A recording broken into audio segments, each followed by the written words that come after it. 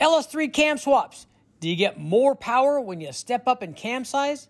More importantly, do you get bigger gains with ported heads? Check out this test. Cam swaps with stock heads and with Airflow Research LS3 heads.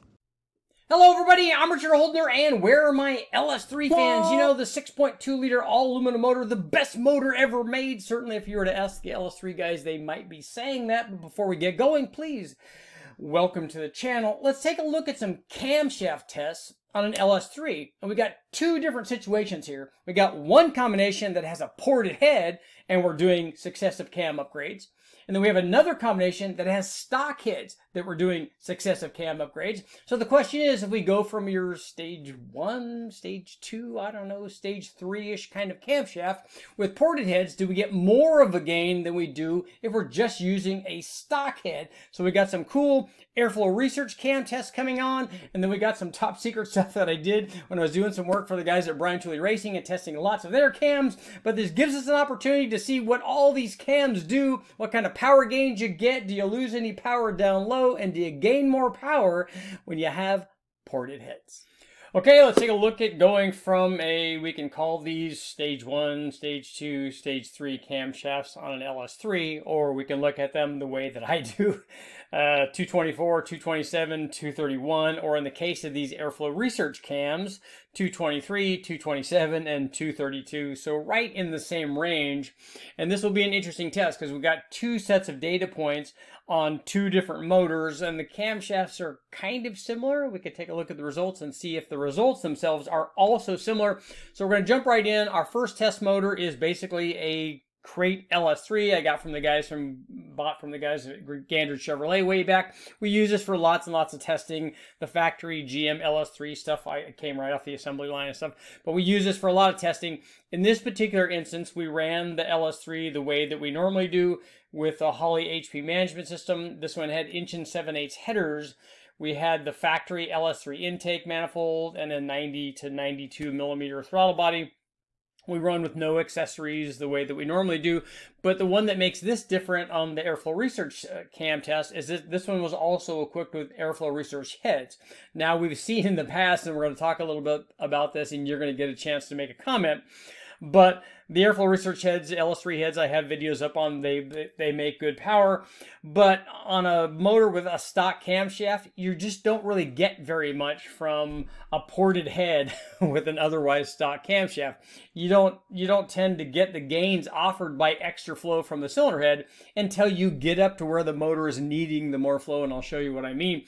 But we're going to start off with our stage 1 cam from Airflow Research, and you might notice, hey Richard, there is no baseline. Where is the one with the stock cam? And here's where you're going to get to make your comments.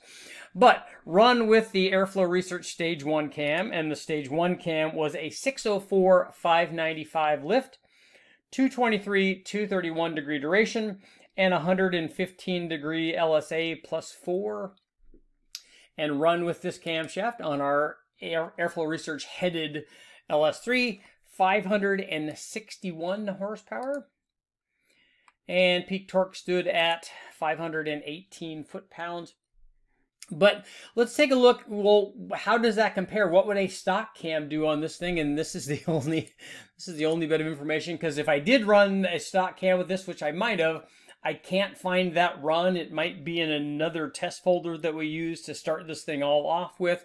But I was able to find this, and this will give us a pretty good idea. So you guys let me know in the comments what you think. This is actually the same motor, and run with a stock cam, run with the LS3 head, the same headers and all that. But it was run with a set of CNC ported GM heads, basically the ones that you buy from Summit and Jegs and all the places. And here's the thing. This is not an Airflow Research head. An Airflow Research head probably would be a little bit better than the CNC ported factory GM head. But with a stock cam, how much better would it really be? Because going from a stock head to a completely CNC ported head is worth about 8 or 10 horsepower. That's it. Not because the CNC heads don't work. They do. They can support a lot of power. You can support 700 plus horsepower with a CNC ported LS3 head. But when you have a 6.2 with a stock camshaft, you're not asking it to flow a whole bunch because the motor itself doesn't need a lot of additional airflow. So my point is, the difference between this CNC head and an airflow research head might be bigger as we go up in displacement and power.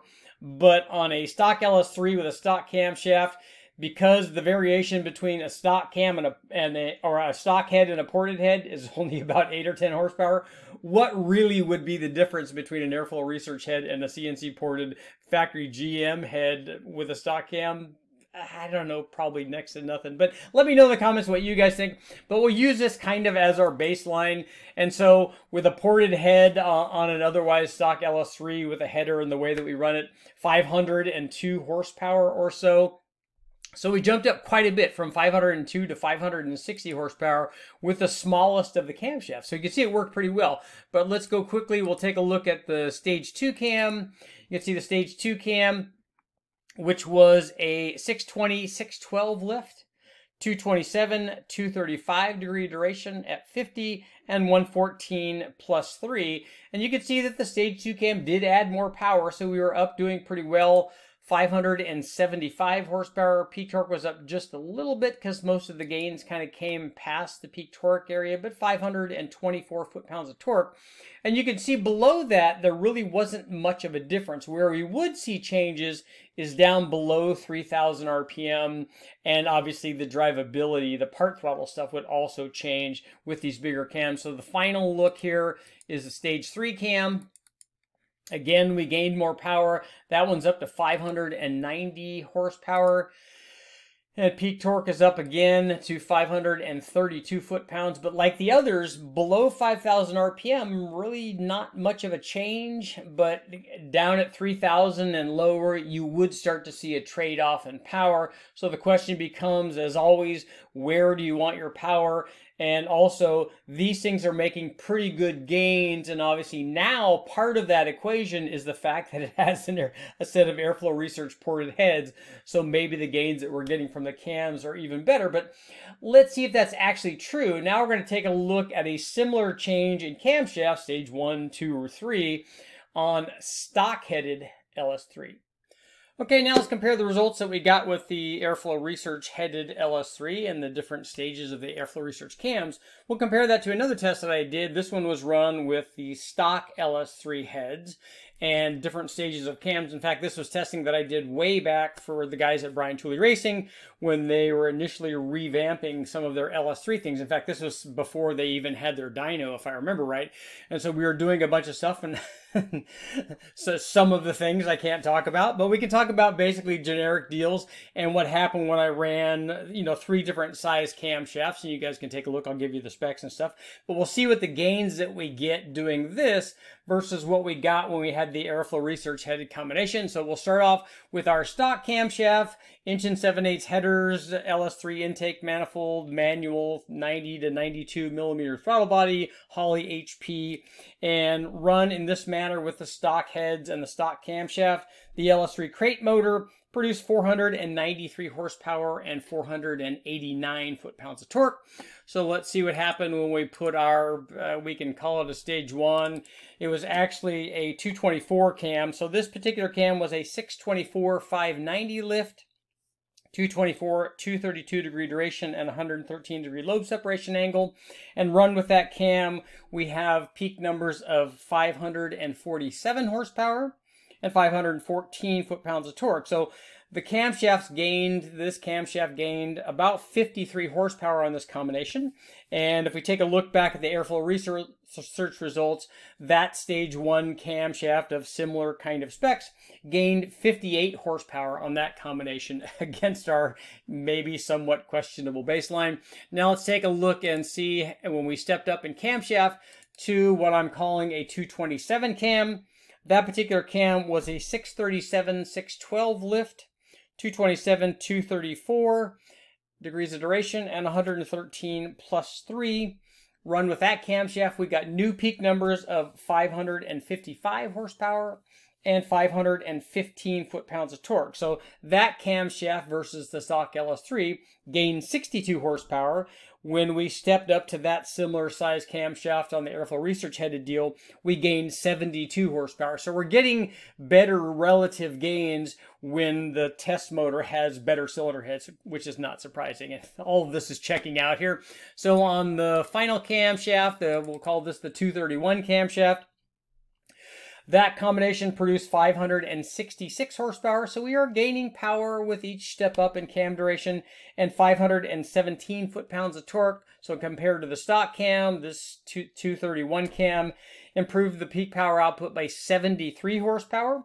If we take a look at the similar size cam on the airflow research headed deal, we gained 87 horsepower. So with more airflow, it's really starting to take advantage of the things that the camshaft has to offer. Plus, obviously, those camshafts are slightly different specs. So you guys can argue back and forth about what the real gain is. But all of this stuff is tracking the way that it's supposed to. When we go up in camshaft size, we're picking up power. Whether you're doing it with a stock head or a ported head, you're still going to get good gains.